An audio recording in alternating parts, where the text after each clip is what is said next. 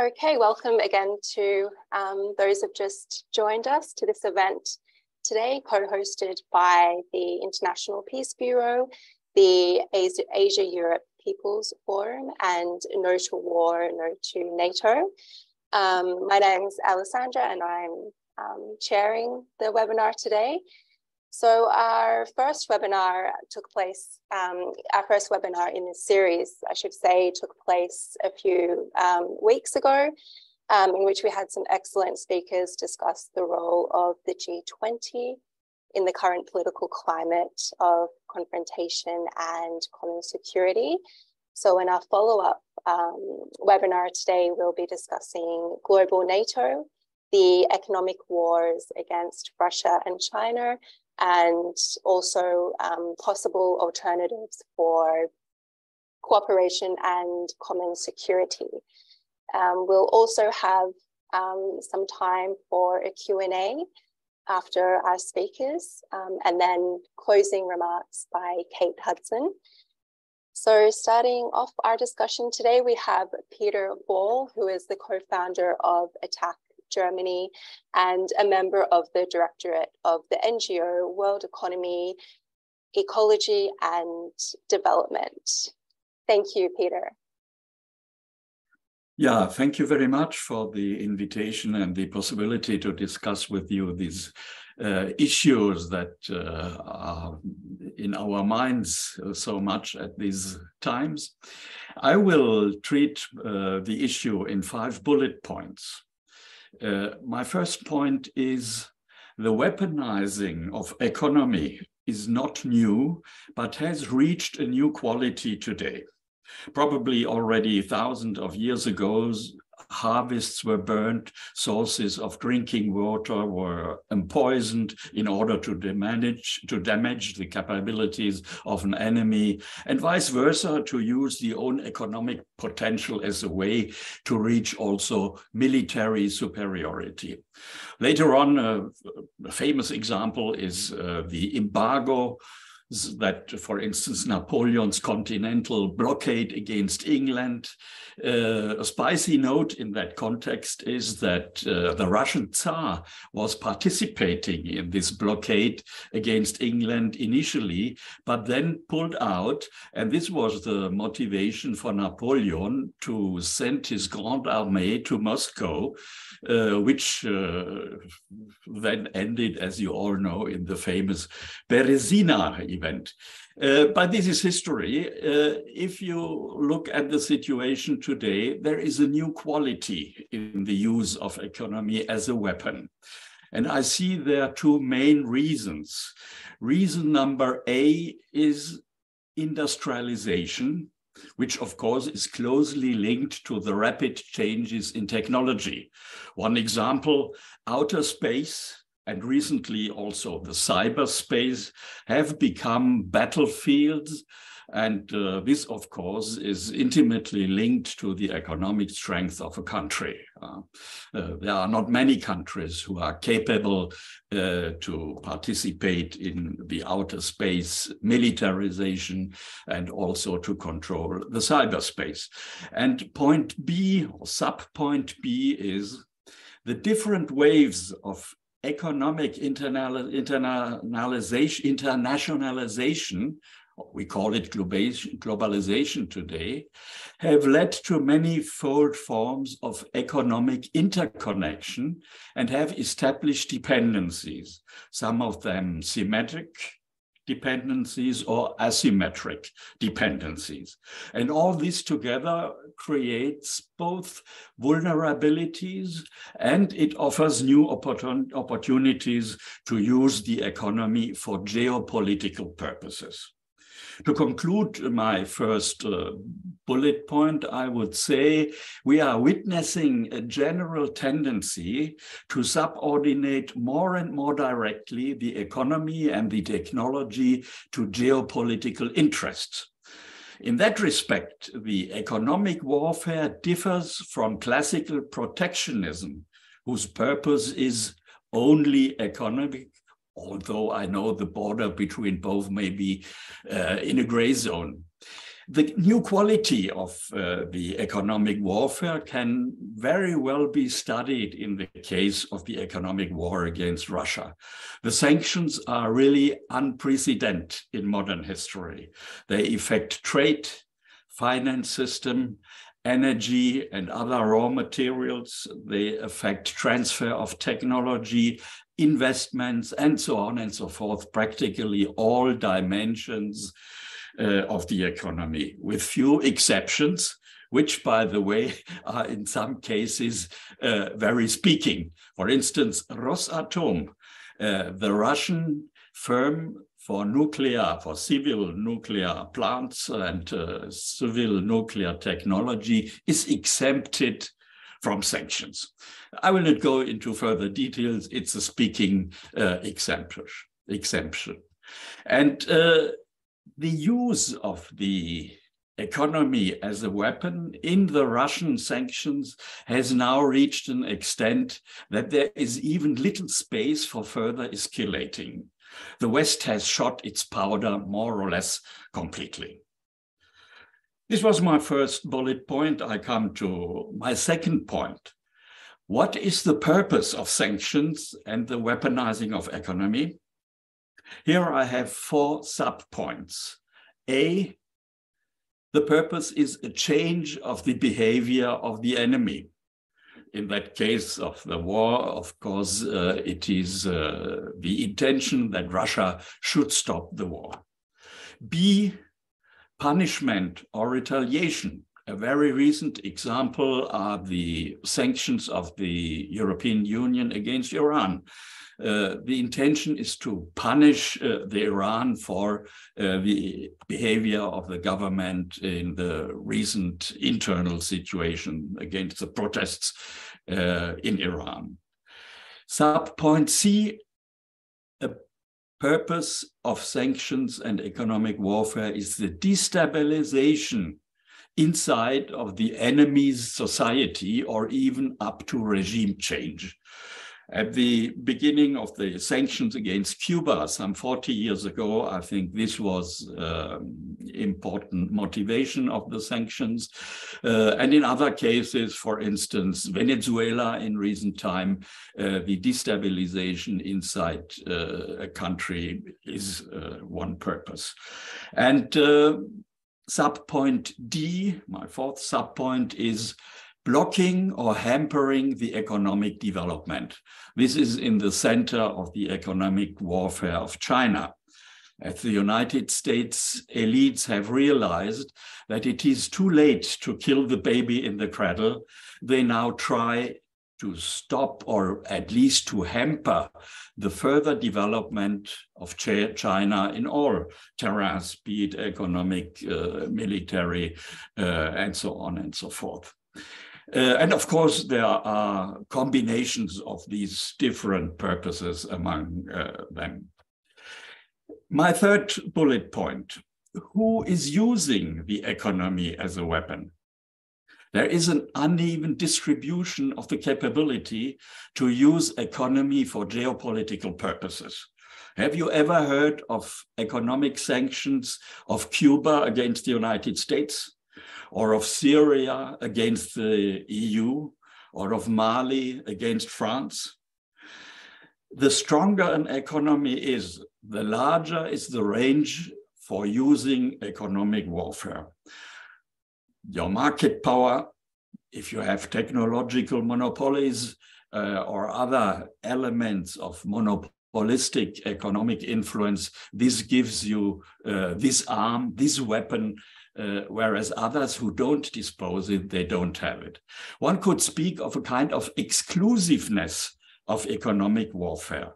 In that respect, and of course only in that respect, it is comparable to nuclear arms, where you have also quite an exclusive club who is disposing of these arms. And in the economic sector, we have a similar situation. You have quite an exclusive club who can use this weapon.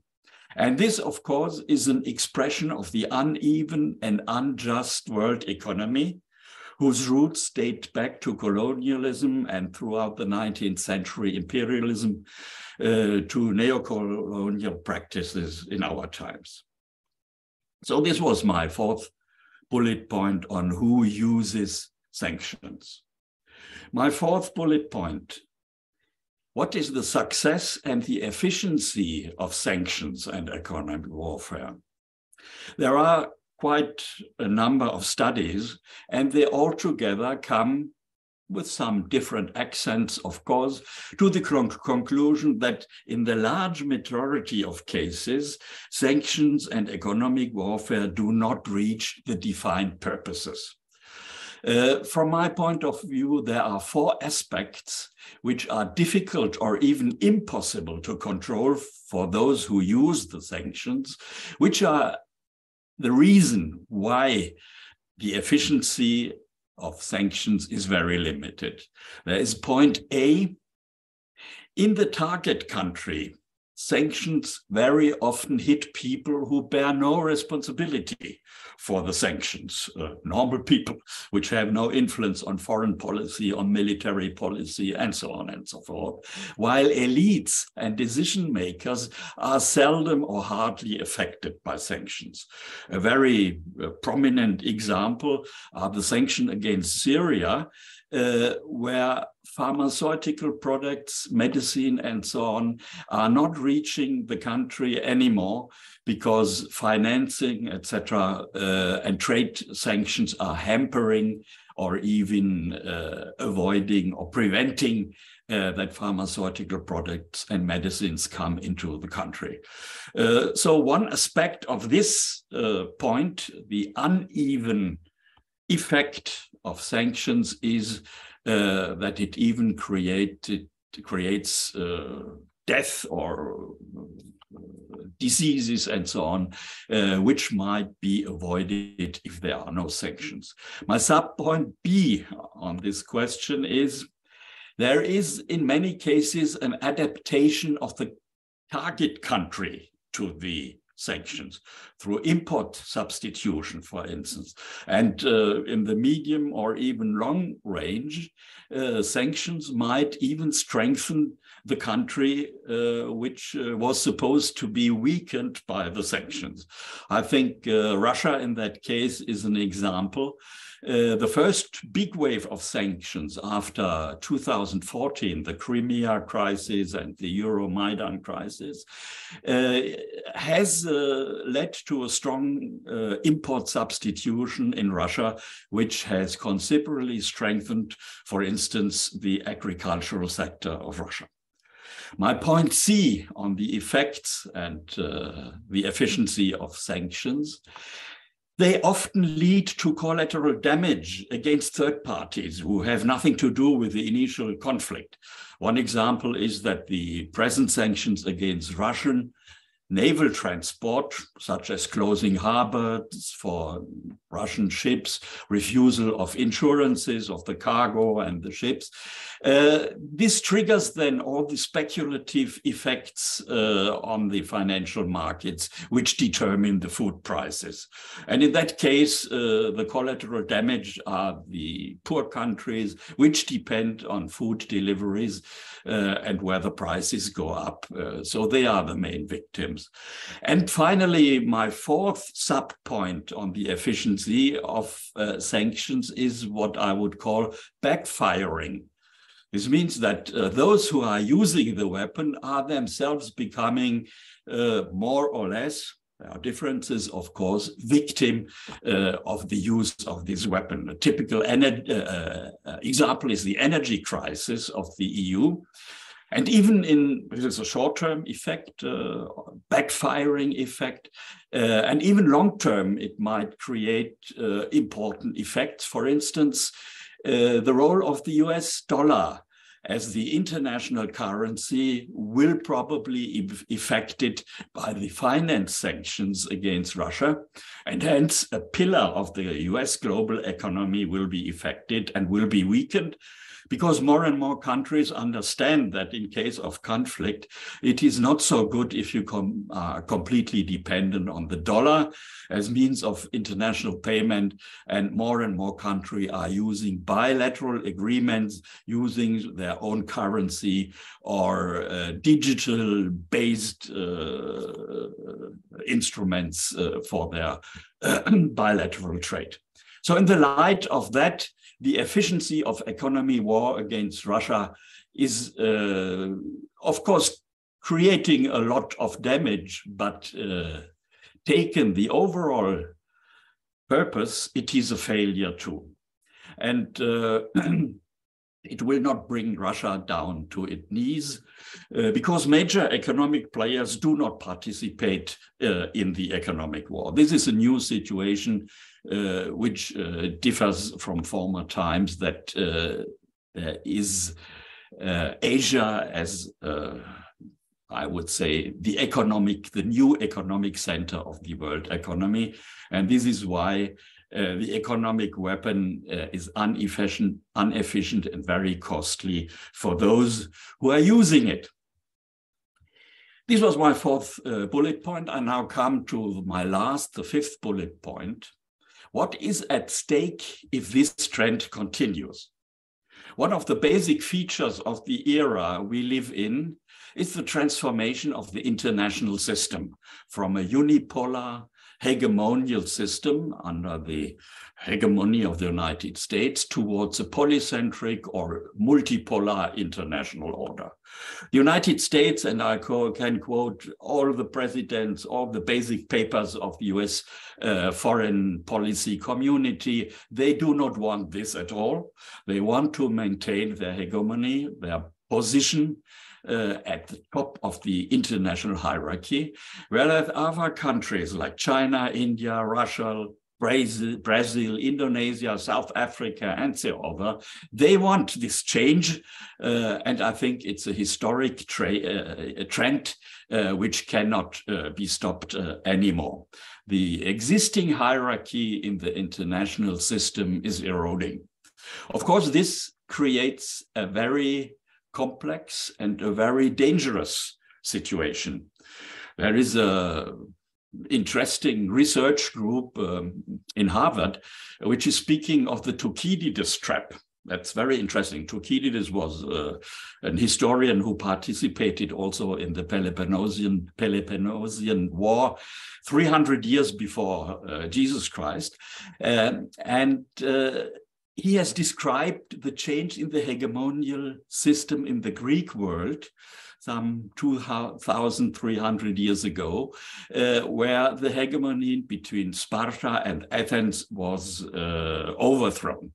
And they have, this Harvard group has examined 16 cases in world history where such changes in the hegemonial order took place, and they came to the result that in 12 cases there was a war. It led to war. So you see that's very dangerous, and only 4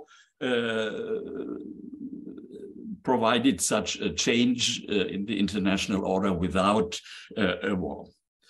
Economically, this would mean that if the trend of using the economic war for geopolitical purpose continues as it is in the moment, it would split the world economy into camps with competition, rivalry, enmity between them. And as an African proverb says, if elephants are fighting, the grass is suffering. And of course, this trend, if we can't stop it, will absorb financially, materially, politically, and intellectually so many resources of mankind that we are not capable to manage and to overcome big humanity crises like climate and environment, fighting global poverty and global pandemics. In other words, if there is not a new type of cooperation, of peaceful coexistence, including on the economic sector, the world will run in a very unsecure and dark future. Thank you for the attention. Thank you, Peter, for that insightful and very comprehensive overview. Now we have Baroness Dayon Akul-Adnuvu. She is an IPB council member and the founder and leader of International Education Connect Agency, which supports capacity building for the socio-economic development in Ghana and sub-Saharan regions. Thank you, Baroness. Thank you, Alexandra. Hello, everybody. And I'll go straight to my presentation. I'll read and make it brief. Okay, so it's since the dissolution of USSR in 1991, energy relations between China and Russia have generally been marked by cooperation and a regard for mutual geopolitical and strategic interests. Permit me to say that the war in Ukraine could actually be the first ever in history that one of the warring parties is almost exclusively confronting its opponent with economic instruments. Though many countries have condemned the Russia invasion, only a minority have, notwithstanding, adhered to the economic sanctions implemented by the major Western economies. Critically assessing this conflict, it is evident that not only the inviolability of the territory is at stake, but also the sanctioning method of Western economies, and by extension, the geo-economic vision that has governed the world until now.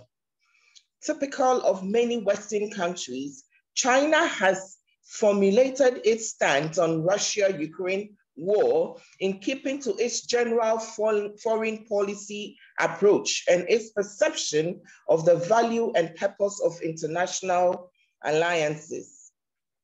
China pronounced publicly on the war has been confined to a few messages from the very first day of this invasion.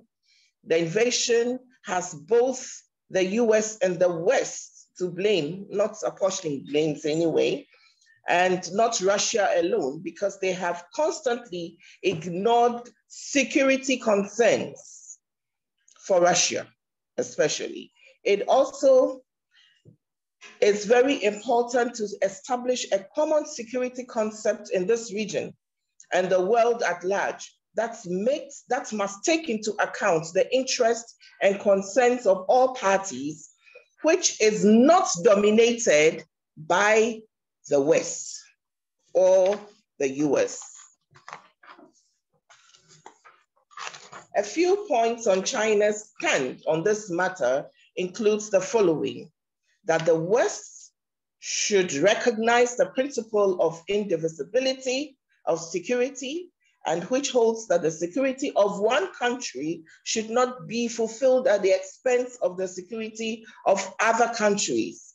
And also that this principle becomes the basis for a new international security framework and architecture to be adopted. This is also important to drop the Cold War mentality and bloc notion shifting to multipolar pragmatic international system in which non-Western countries can play a more decisive role. China does not support unilateral Western sanctions against Russia because the US uses the sanctions as a way to expand its influence and geo-economic reach. Now, let's consider a few pros and cons for China. Just to chat briefly on a few, nevertheless, it's difficult to assess at this point China's stand in international relations. This war has created certain opportunities and risks for Beijing. And Beijing is still trying to evaluate and assess properly. Among the risks are the toxic political situations threatening China's reputation and image abroad because of China's close ties with Russia. Political and ideological polarization in Southeast and South Asia is increasing. The war has added complexity to China's relationship to Russia, and the Western economic sanctions enacted in response to the war have created challenges for Beijing in carrying out their Belt and Road Initiative, the BRI, as these sanctions and related financial restrictions are likely to impact the transport of goods through Russia and Belarus. In addition, the war in Ukraine has established grounds for further consolidation of the NATO alliance, which China sees as aiding US geopolitical goals. Both Moscow and Beijing perceive NATO not as a defensive alliance, but as an instrument of American expansionism. That's my view.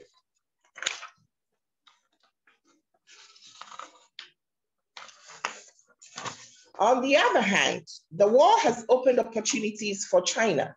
A frail Russia, in quotes, could move Moscow away from the West and closer to Beijing as China's junior partners, or as maybe little brothers, I would say, in which, and that is exactly how China has seen Russia, and that is exactly the relationship they have had over the years.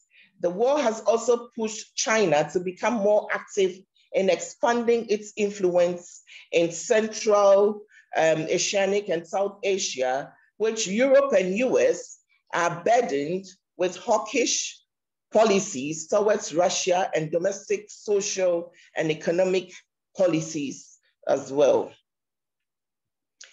Even if China is poised to play a role in mediating a ceasefire in Ukraine, it would insist that it would be on an equal playing field, a level playground as the US and the EU, which could only be possible after Beijing has reached an agreement with Brussels and Washington. This is what actually makes China have contradictory ideas about fully supporting either party in this war. Now, back in Africa, we have our own fair share of common security issues. Food insecurity, threats of political unrest lately heightening, incredible inflation, economic downturns, and a host of socio-economic related problems, not talking about the effects of the climate change. Only Africans understand, and so only Africans can solve. In all this, I trust and I'm hopeful that a peaceful negotiation will be reached very soon in this war, so we can all have some peace, especially Africa, to concentrate on very, very important issues in our region. Thank you.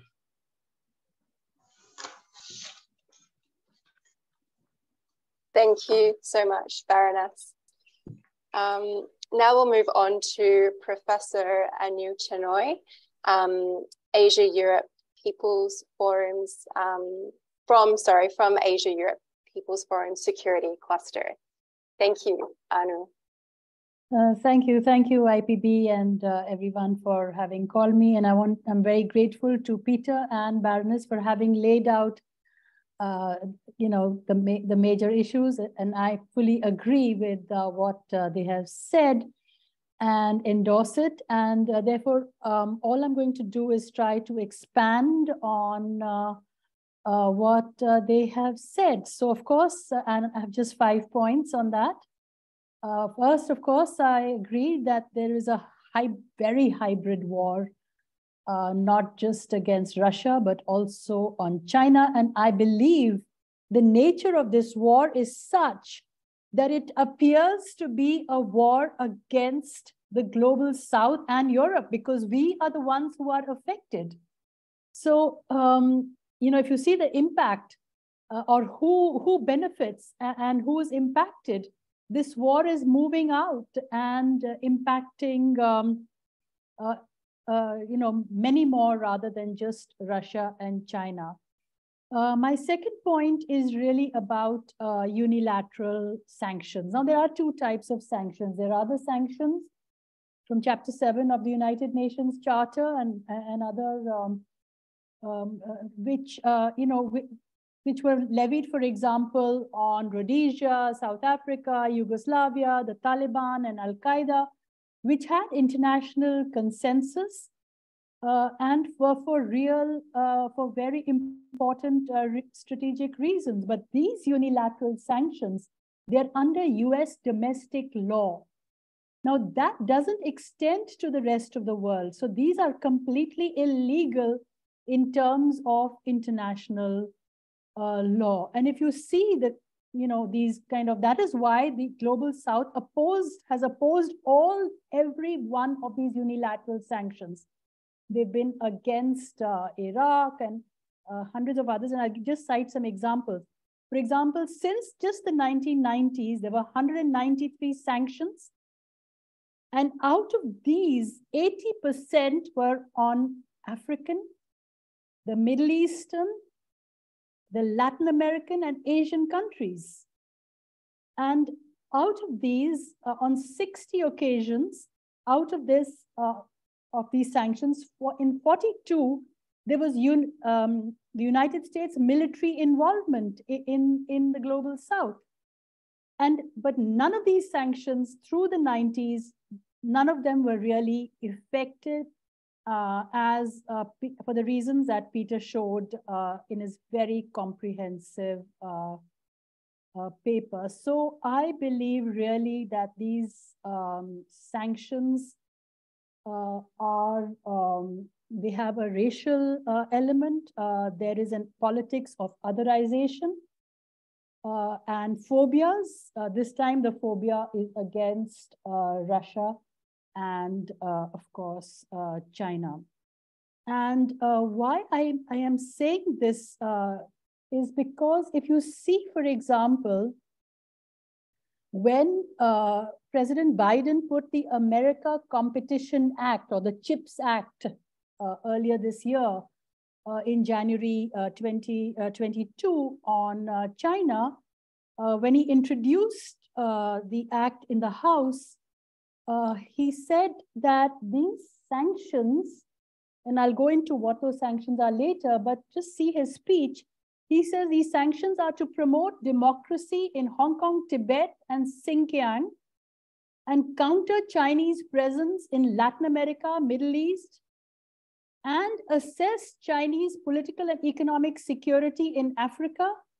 And I say in quotes, he said, to show China and the rest of the world that the 21st century will be an American century.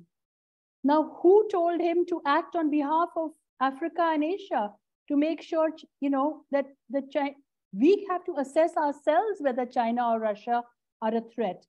And sure we did, because you can see what happened in Africa. When Blinken went to South Africa, the foreign minister of South Africa, she said that this CHIPS Act and the second act, which came a week before or later on Russia, which was this countering Russia's malign activities in Africa Act, the foreign minister of South Africa said in front of Blinken that this, and I quote, is malign legislation. And she said, I appeal to African countries to have relations with whichever countries like Russia or China that they feel fit. So the South really and Africa is speaking back they have agency, and that is why they have rejected unilateral sanctions unilaterally across without having to have any kind of meeting or center command control, which tells them, yes, we need to reject this, we need to have a neutral position, we need to have strategic autonomy. They have spontaneously pushed back because I think historically and finally they feel that there is a racial tilting in this sanctions regime. Of course, for Russia and China, this is not the first time, except as again Peter showed, these sanctions are go much beyond what was there during the Cold War,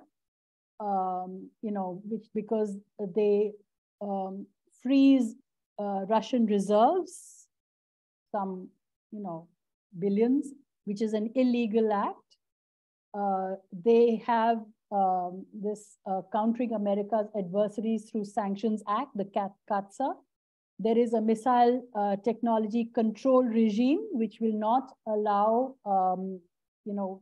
any kind of transfer of technology, and so on and so forth. These are not difficult to look at. And of course, they try to exempt those aspects which are useful for the West. So, for example, titanium. Why was there no sanction on titanium, which comes from Russia? Because it is used for the jets made in the US. But so therefore, these countries then have hit back and decided not to export oil or gas or titanium or these commodities to the West. So that is one of the reasons why these sanctions are really are failing. Now the Chinese Chip Acts, which cuts off the semiconductor chips, it also says not only should any country not export chips to China, but no exports of US equipment in the chip making industry to China, and no US citizen can work in a sanctioned company or even repair equipment. And the UK goes even a step further. They have kind of issued a law, which sounds to me like some kind of decree, in which they say that there should be no academic exchange between any British institution or an institution with Russia or China. So you're cutting out, even your academic exchange. So how do you get to know what these countries are saying, or what people there are saying, or analysis? And that is why I believe even Yale, etc., have gone so wrong. Their huge studies have said that Russia will collapse in 2 months, and they've gone wrong. They couldn't predict the Soviet collapse because they're not even allowing their analysts to study or engage with these countries through these sanctions. And therefore, the sanctions, both Russia has shown resilience. Of course, there will be a long-term impact on them, on the global South in terms of food and fertilizers, and the cut in supply chains, and the sanctions on even if any ship which takes these equipment is not going to be insured by Western insurers. Of course, they are very harsh, but these countries have hit back precisely because much of Asia and Latin America and Africa are not prepared to take this anymore. And I just want to give my fourth, almost last point, is, for example, what is happening with Russia and India, and Russia and Turkey, and Russia and Indonesia, etc., where all of them, they don't see either Russia, or they do see, they have issues with China, but they can deal with these themselves. They don't need any intervention or support from the West to provide them with security. So, for example, when the US pressured their multinational companies of oil and gas like Exxon and others to exit, forced them to exit from the Russian Far East, where they were producing, or they had huge shares in oil fields. Now the Russians have offered these to India and China. So India, for example, has now huge investments in the Siberian gas fields, Sakhalin 1 and 2, as does China. They're having new kind of legislation and deals to make their own transport corridors to get them. So basically, they're saying that they're gaining from the exit of European, not so much European, but especially the American companies, but perhaps also European big giants. And even smaller countries like Kazakhstan, I read the president's statement yesterday who said, yeah, we are for a multipolar system and we want both the Russian and Chinese roads and transport. So whether it's Central Asia or Africa or the smallest country, they are opposing these kind of sanctions, and there is a trickle-down impact, therefore, which is turning them basically, they don't want bloc politics, but they are critics now of NATO, especially as NATO is expanding into the Asia Pacific. Further, for example, the dollar and euro are obviously going to get hit. And I just give one example. The Asian countries now have $400 billion worth of currency swap agreements between themselves. So Asian trade is going on through these currency swap agreements.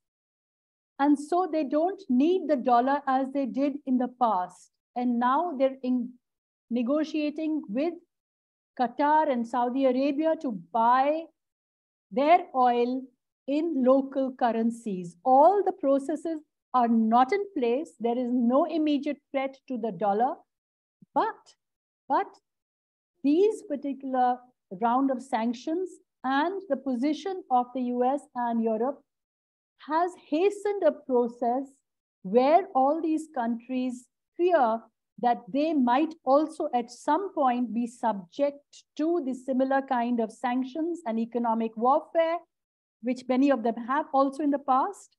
And therefore, they need to prepare for this future. So really, I think I again agree with what Peter said, that history tells us that the world changes at a time of crisis. And this post-Ukrainian geography is going to be one where not just Asia, but all of the global South is going to be asserting themselves much more than they have ever before in history. So thank you very much. Thank you, Anu. We'll move on to Su-Yung Hwang, IPB board member and Secretary General of the Korea Peace Appeal. Thank you, Su-Yung. Yeah, thank you. Hello. Yeah, thank you for inviting me. I'm Su-Yung Hwang, manager of Center for Peace and Disarmament of PSPD, NGO based in Seoul. Thank you to our colleagues who prepared this timely webinar today. And I learned a lot from previous speech of our colleagues. Thank you. And I would like to talk about the impact of NATO's expansion and the strategic competition between the US and China on the Korean Peninsula and East Asia. I think everyone feels that today's world is very different from the world we have ever experienced. The integration of globalization is collapsing and fragmentation is deepening. It's a chaotic situation. This, which is said to be a multipolar system, is different from Cold War. Next, I would like to talk about some seriously concerning points. The first one is about the intensification of the US-China competition. Recently, a series of diplomatic events were held, including G20 summit and US-China summit and ROK US-Japan summits, but it was hard to predict peace or cooperation anywhere. The leaders of the US and China agreed that there would be no new Cold War, but blockadization and militarism are intensifying day by day. The escalation of the US-China competition threatened every country, whether neutral, partner, or ally. At the root of the competition between the US and China, there is an accelerated change over 2 decades. China grew its economy much faster than the US. China has surpassed all but the US in terms of nominal GDP. And the pandemic and trade war have taught every country that they must stockpile daily necessities and make diverse supply chains and avoid relying entirely on trade, a potential enemy. As a result, there is a clear movement to reorganize the supply chain. So far, and the US defined China's growing military hegemony in Taiwan and or the South China Sea as a threat. China has built a strong military force for the past 20 years. As a result, the possibility of armed conflict between the US and China in the Taiwan Strait has intensified. This year's series of events greatly increased the risk of war between US and China surrounding Taiwan. The second point is NATO's expansion. NATO recognized Russia and China as a common security threat and has pursued a shift toward NATO, global military alliance. A new 2022 strategic concept was adopted at the NATO summit in June. This includes the expansion of NATO's influence in East Asia. Of course, it is Russia that NATO now recognized as the most significant and direct threat. But NATO evaluates Euro-Atlantic area is not at peace in the 22 summit. In response, NATO has planned to increase troops in Europe, increase missile defense, as all of you knows. And the new change is about China. 2022 new strategic concept. China was mentioned for the first time as a NATO strategic concept. NATO note that authoritarian actors are challenging NATO's interest, values, and democracy, and suggesting that China is included. The Indo-Pacific was also mentioned for the first time in this strategic concept and pointed out that the situation in the region could have a direct impact on European Atlantic security, which is also important for NATO. Under this text, the NATO summit was the first to involve 4 Asia-Pacific partners, South Korea, Japan, Australia, and New Zealand. It's very symbolic. And the third point is the recent movement by the South Korean Yoon Suk-yeol government. Yesterday, a mission of Republic of Korea to the NATO opened in Europe. South Korean mission says institutionalize cooperative relations to and actively participated in activities on various issues. This is foreshadowing future change in the future, further change in the future. We are seriously concerned that South Korea continues to move deeper into the US-centered side that aims to pressure against China and Russia and strengthen its military alliance.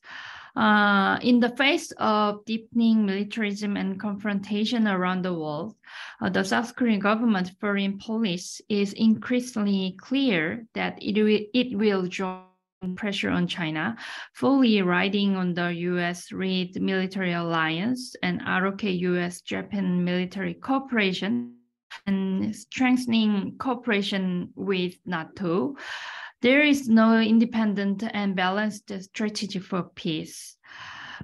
These policies are likely to increase military tensions in the Northeast Asia region and strengthen the new Cold War structure, leading to a threat to peace on the Korean Peninsula and the safety of the residents in Northeast Asia.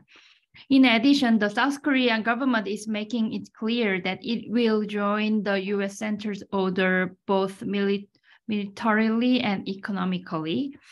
South Korean government has announced a series of participation in the Pacific Economic Framework and the Chief for Semiconductor Consultative. However, the impact of these things has not been fully examined. These are the plans for the U.S. to reorganize its supply chain with the aim of keeping China in check. Joining the initiative to sustain the US-centered international order will have a long-term impact on the economy and industry of South Korea, which has the largest trade volume with China. The South Korean people are deeply concerned about this, the security and foreign policy that the government focuses on the ROK-US alliance. And the crisis on the Korean Peninsula is so serious that it is not unusual for armed conflict or at any time. South Korea, the US, and North Korea are announcing and practicing preemptive strike strategies against each other. South Korea and US are strengthening their aggressive military posture by strengthening extended deterrence strategy, deployment of US strategic assets, and expanding joint military exercises between South Korea and the US and Japan. And North Korea's response to this is also getting tougher.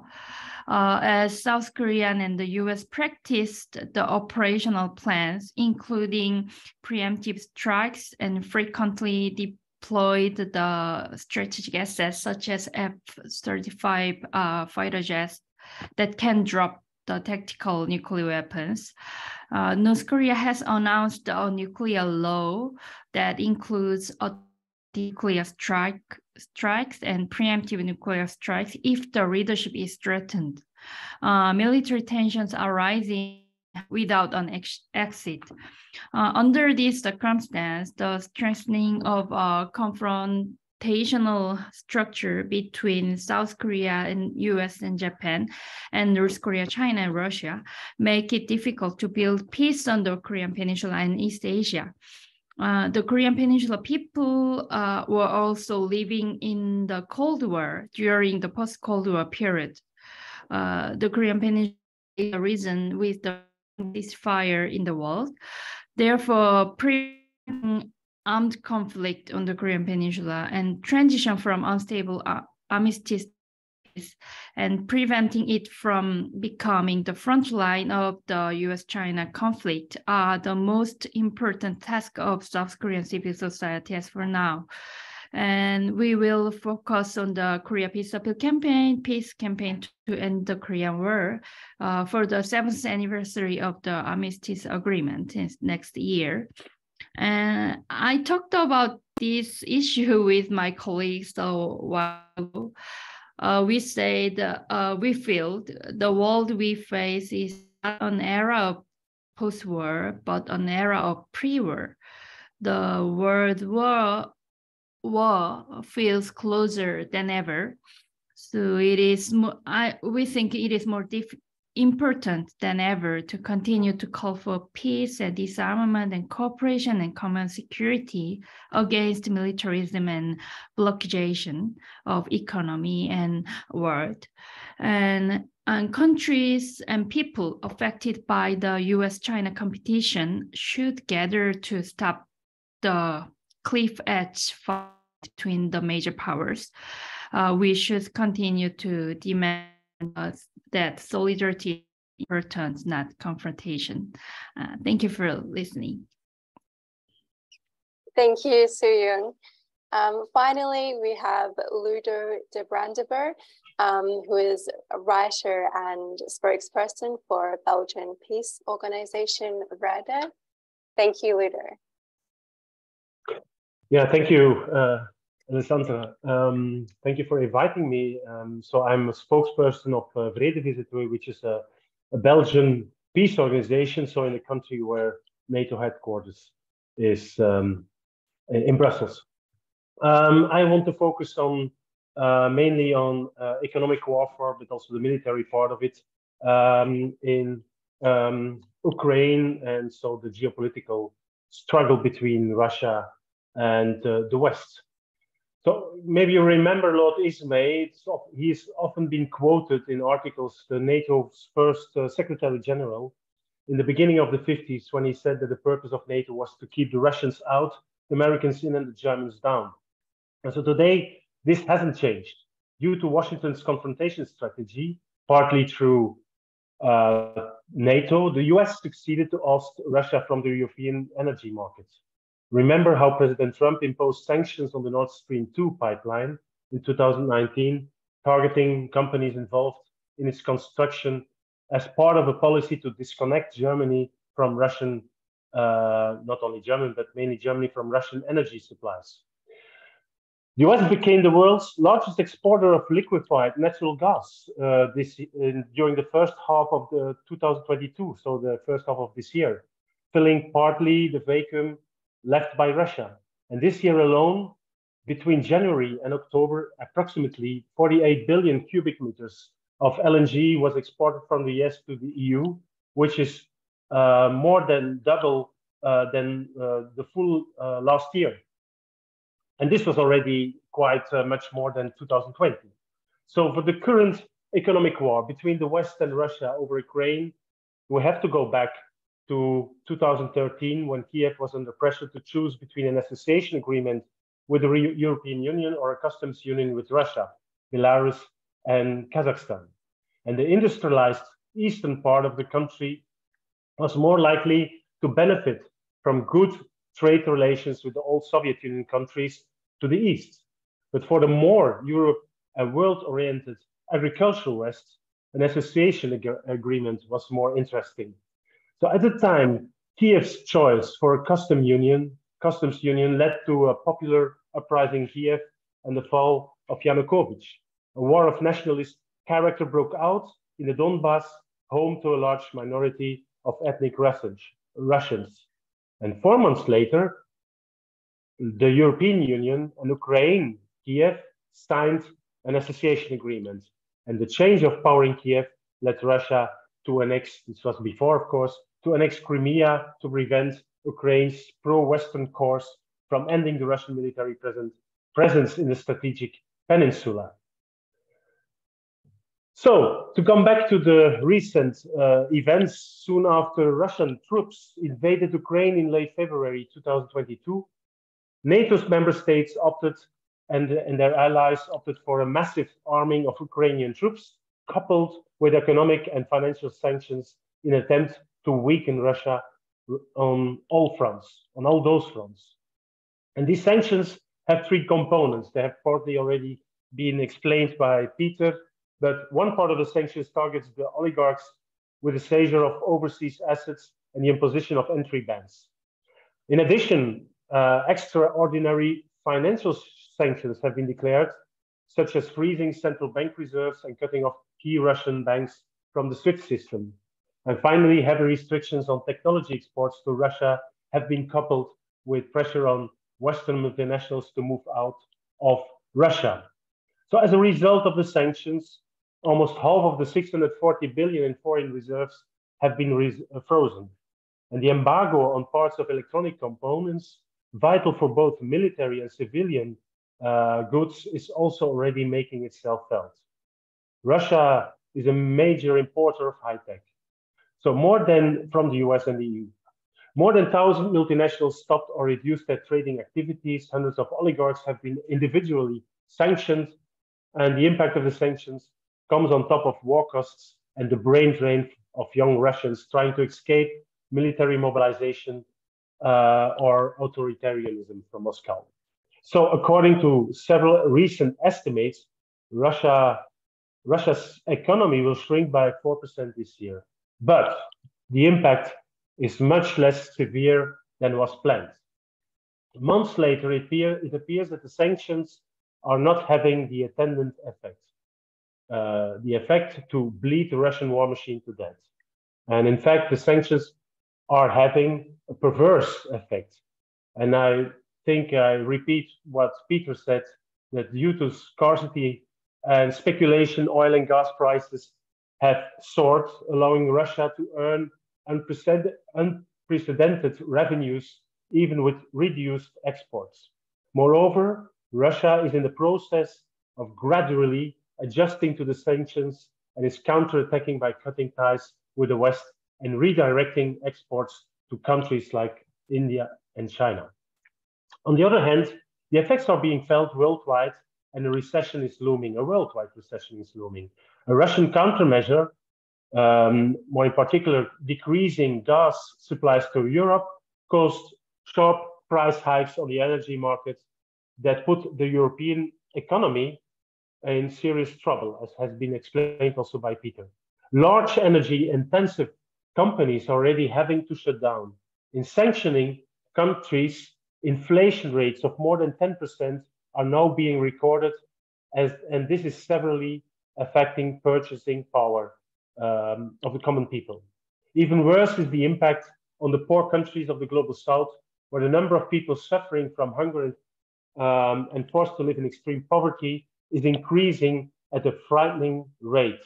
According to the International Food and Agriculture Organization, food prices have risen 20% this year, and 345 million people in the world, primarily in the global south, are in acute food insecurity, a tripling compared to the period before COVID-19. So as in any war, there are also war profiteers, such as currently the energy companies, the arms industry, and the big players within the agribusiness. The four major agro multinationals, among them, for example, Cargill, that together control more than 3/4 of the global grain market, have seen their sales and profits soar. In the energy sector, Britain's Shell already posted 30 billion in profits this year, and the year is still not finished. And US oil giant ExxonMobil is even heading for 50 billion in profits this year. With many people unable to pay their energy bills and far too little investment in clean energy resources, the energy giants are planning even an increase in profit distributions. So the price increases we are experiencing are thus exacerbated by speculative stock markets and are a consequence of the monopoly positions these multinationals have. And so it's a systemic problem in general due to this domination of this in the market of these companies, these multinationals. Now, Ukraine's successes on the military front are now reviving hopes in NATO capitals that Russia can be defeated on the battlefield. But that seems, not in the short term anyway, to be a viable option. The war strategy by military and economical tools aimed at weakening Russia rather than bringing a swift end to the war threatens to further increase these catastrophic fallouts, as I would call it. The Kremlin will not surrender unconditionally. It still has nuclear weapons in reserve, and the potential for further negative consequences is undeniable. In an extreme scenario, social discontent grows in the global south, which can, for example, give food riots, uprisings, and in Europe, popularity for right parties, rights as well, to give just a few possibilities or examples. And so it's necessary, I think, to put a quick end to the violence in Ukraine and the war in Ukraine for many reasons. First, to stop the huge loss of young lives in both camps and further destruction. Second, to protect people's purchasing power, avoid further world hunger and poverty, and stop the war profiteering. Third, to avoid a dangerous nuclear escalation. The scenario for a military victory over Russia has another major drawback. It will hamper a political solution for the national conflict in the Donbass, and so in Ukraine itself. Moreover, this could lead, even in an extreme scenario, to a dangerous destabilization of the Russian Federation, which is not an attractive scenario with a nuclear armed power. So it's therefore necessary to obtain a ceasefire as soon as possible, to create space for negotiations that can bring a just and lasting peace agreement that also offers a political way out for Russia. In the words of Pope Francis, and I quote him, "Let the guns be silent, let the universal ceasefire be declared at once, let negotiations capable of leading to just solutions for a stable and lasting peace be activated soon before it's too late. Let dialogue be resumed to nullify the threat of nuclear weapons." And so to conclude, last weekend, 100,000 people took the streets of Rome in a rally calling for a ceasefire and negotiations, while expressing solidarity with Ukraine and condemning Russian aggression. That so many people took the streets was partly due to the active mobilization by the trade unions. And in their appeal, they highlighted the global social, environmental costs of the war. And I quote them, "The war swallows up everything and blocks the hope for a more just and sustainable future for generations to come." So I think let's follow the example of Italy and work on the creation of a global anti-war movement with the active involvement of trade unions and other social movements. Thank you very much. Thank you, Ludo. I'll open the floor now for some questions. Unfortunately, we do have a limited amount of time. So please raise your hand and we'll get started with questions for our speakers.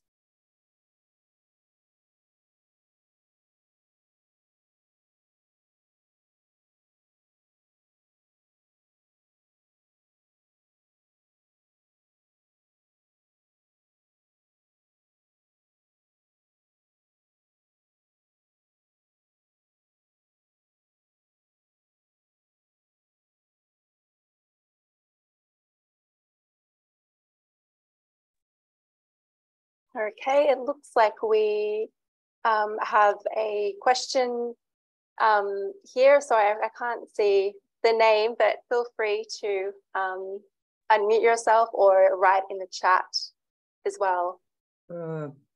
Okay, I raised my hand. I don't know why you haven't seen it.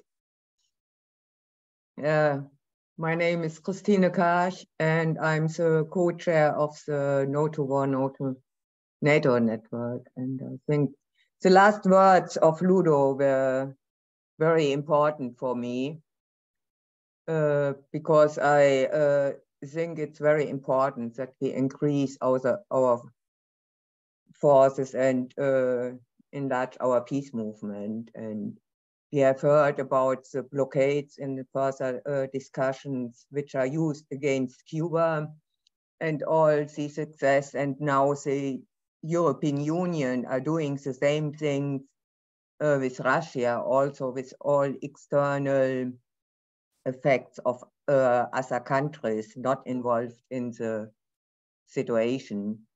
And therefore, I think we should see how we can enlarge our movements and how we can counter all these possibilities. And for me, of course, most important point is the foreign minister meeting of NATO, the upcoming weekend in Bucharest, and hopefully there will be some protest. And the next point is to prepare the NATO summit, which will take place in June next year in Vilnius, Lithuania, and I think this is a very complicated place for peace activities. But the NATO network will try to do actions like it have done to all the NATO summits since 2009, and we will try to have a hybrid counter summit and of course webinars like this in before to prepare all these actions. And definitely we will have a peace wave against NATO and militarization, like we did it last counter summit in Madrid, and hopefully this year with a broader participation like this one in Madrid, because we have more time to prepare it, but this should start also now, and hopefully we will have a first preparation meeting still in this year to start with the concrete working. That's from my side. There's more comments and a question, of course. Thank you, Christina.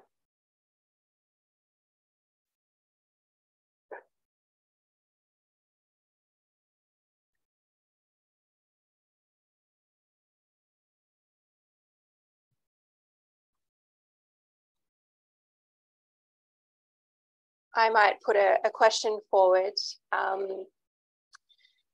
for Baroness. I was just wondering, Baroness, you mentioned, I mean, of course, many of the economic sanctions in the global south are quite clear and obvious, but I was just wondering if you could perhaps give us some examples of the consequences on the ground that you're experiencing in Ghana and of course in other sub-Saharan African states.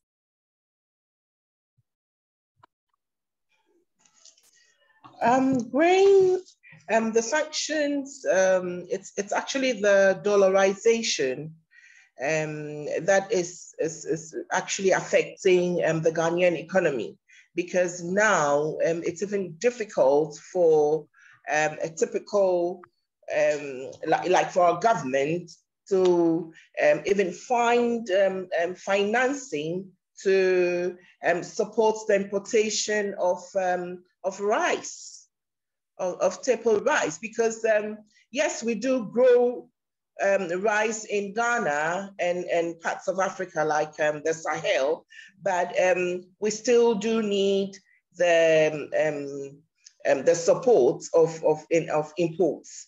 Yes, and most of it have come from China and some other parts of Russia when it comes to barley and some other grains. It is becoming extremely difficult for us to raise those financial instruments as a country. It is putting a heavy load on our economy, causing a lot of inflation. And even where we have food coming in, the inflation is such that the purchasing power is gone down, and we cannot afford to buy staple food like bread and maize and rice to feed families. So it's just deepening the already impoverished nature of where we come from. So I think it's really tough. Thank you. I don't know if that answers your question. No, it does. It does. Yeah, especially with the food insecurity and yes, food insecurity. Yes. Yeah. And then of course with petroleum, that it's obvious as well. Yes, we do have oil here, but we don't refine. It goes back to Europe, and we need to get it refined, and it comes back to us. And then again, dollarization, and then we can't afford to even buy fuel. It's not easy here. Thank you. Thank you very much. I think if we don't have any, oh no, we do have a question from Jeffrey Darnton.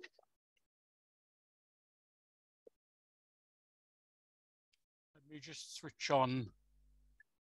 I hope everybody can hear now, all right? Yes. Yeah. Yeah, good. The I just wonder if we should be changing the narrative a little bit, because so many people have been commenting about countries doing things. Now, that's very anthropomorphic. Countries don't do anything. People do things. And therefore, the narrative really needs to focus really in the spirit within terms of the IPB. The narrative should change and focus on the individuals who are responsible, because wars don't happen by countries. I mean, if you take soldiers, soldiers don't declare war. Ordinary people don't declare war. It's individuals within governments and power structures who declare war. And also doing a lot of work with business schools, I'm just thinking of the old business school saying that if you don't know what's going on, follow the money. And of course, if we look at the amount of money that's, I mean, a cruise missile up to $2 million. Somebody made it, and somebody's making money out of making the cruise missiles that are flying around the Ukraine and Russia and so on. And so I think the narrative really needs to come down to the individual rather than countries. And another thing that I'd be curious to ask is whether or not the IPB would be interested in organizing a tribunal. I was one of the organizing members of the London Nuclear Warfare Tribunal back in the 1980s, and eventually that followed through to TPNW. And if we take the what followed on from the London Nuclear Warfare Tribunal, I wonder if IPB and people related to IPB would be interested actually in putting together a new tribunal to discuss things like Ukraine and so on.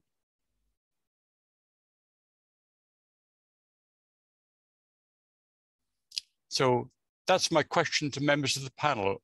Do you think it would be worthwhile organizing a tribunal a little bit along the style of the London Nuclear Warfare Tribunal to look at some of the issues that have actually been discussed so far in this webinar?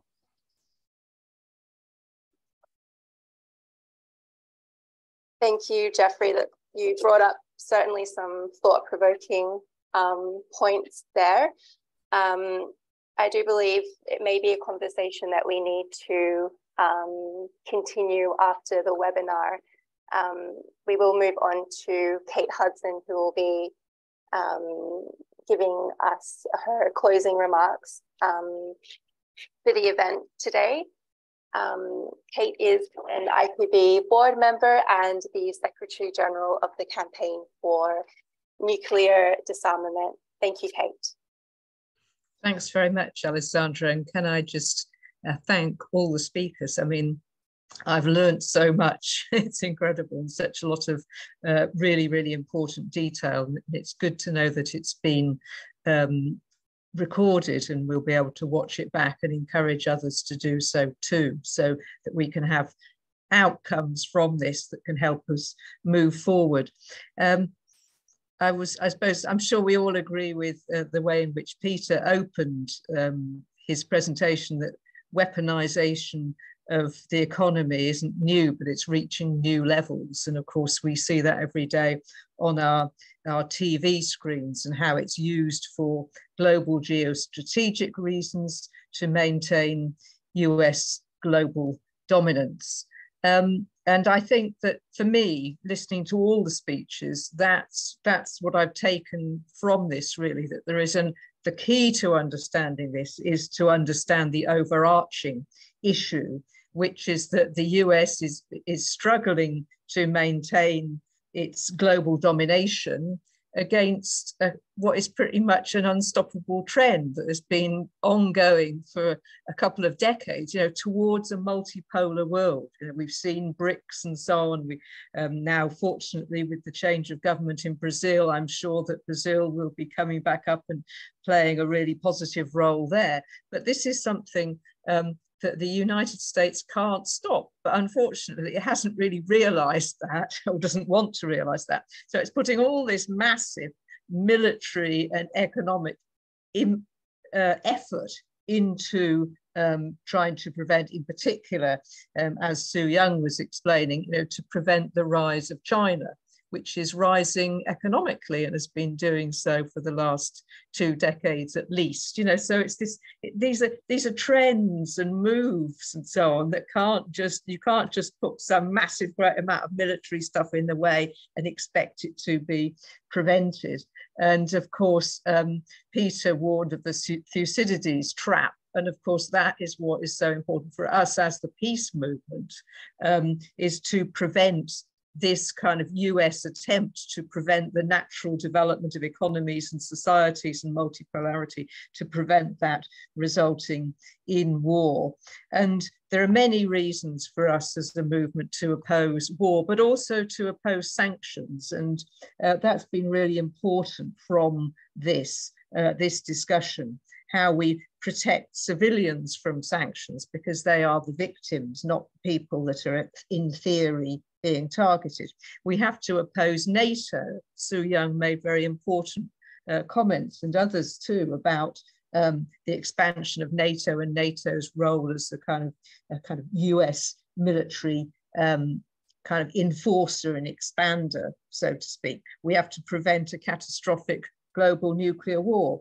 And we have to work to stop loss of life. I mean, there are so many challenges associated with this one focus. And of course, as Baroness and others mentioned also, and Anu as well, about the impact on the global south, on hunger and shortages and economic recession and those kinds of elements. So for all those reasons, it's essential for the peace movement to be really focused around this, but to understand it as a kind of whole issue, not just to get kind of preoccupied on one small element, to understand the overarching. And of course, what's also come out in the contributions, Alessandra, I think very strongly, is the need for a new type of cooperation to deal with the global problems, for example, climate change and other massive global problems. And Baroness outlined the common security approach, and I'm sure all our movements are now embracing the common security approach. And of course, IPB and others launched that important new report recently. The principle of indivisibility, for example, and rejecting the dominance of US Western interests and NATO for their global profits and so on. So very, very important, all those things. I was very struck by what Anu was saying about being a war on the global south, but also the role of the global south in bringing around change and transformation. I come from an anti-nuclear weapons movement, and the role of the global south in leading the Treaty on the Prohibition of Nuclear Weapons, the TPNW, has been absolutely second to none. There wouldn't be a global nuclear ban treaty without the global south, and they've led on the nuclear disarmament issue for decades, including trying to make progress within the NPT. So that role of the global south as leaders, I'm sure, will come to the fore as well. I'm sure that's already the case in terms of achieving common security and peace for the world. And so finally then, really to touch on Ludo's point, about the kind of crucial role of the global anti-war movement. Absolutely.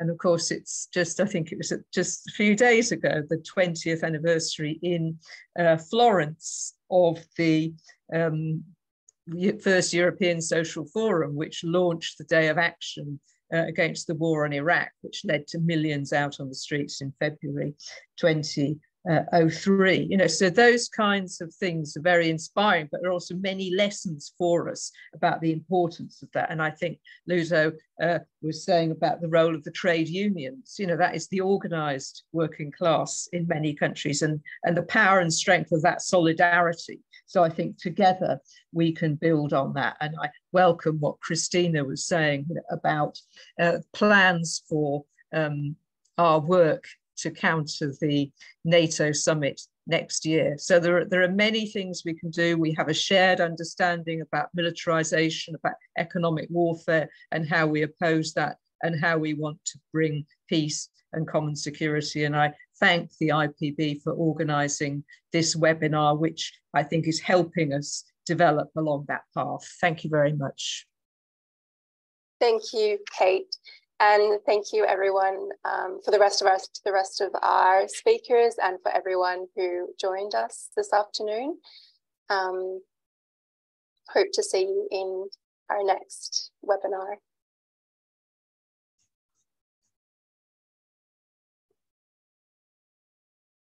Okay, bye-bye. Bye-bye. Thank you. Bye-bye. Thank you.